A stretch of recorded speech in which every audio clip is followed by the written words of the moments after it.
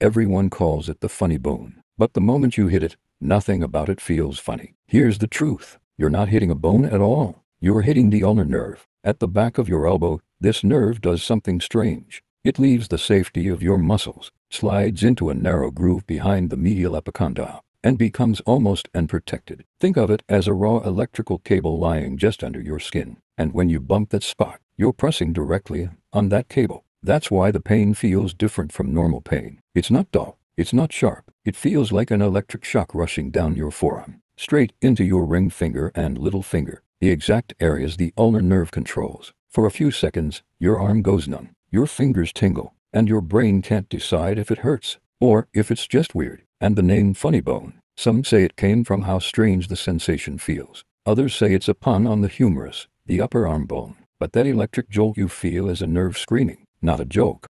Subscribe for more crazy anatomy facts.